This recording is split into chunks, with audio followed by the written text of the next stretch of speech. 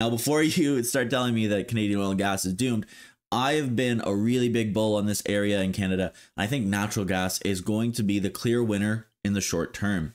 And one of the big stories here is about LNG Canada, which is this massive $40 billion mega project that's going on the northwest coast of Canada, allowing Canada to ship LNG off to the Asian market, which has been this huge demand.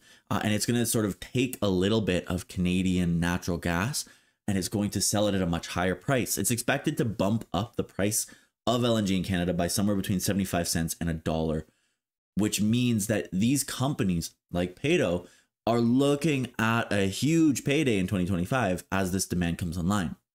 And as a lot of experts in this area say, this LNG capacity doesn't need to take up all of our natural gas. All it's doing is setting a floor under the traditionally very volatile natural gas market. And there's going to constantly be this demand to liquefy and ship this stuff off to the rest of the world.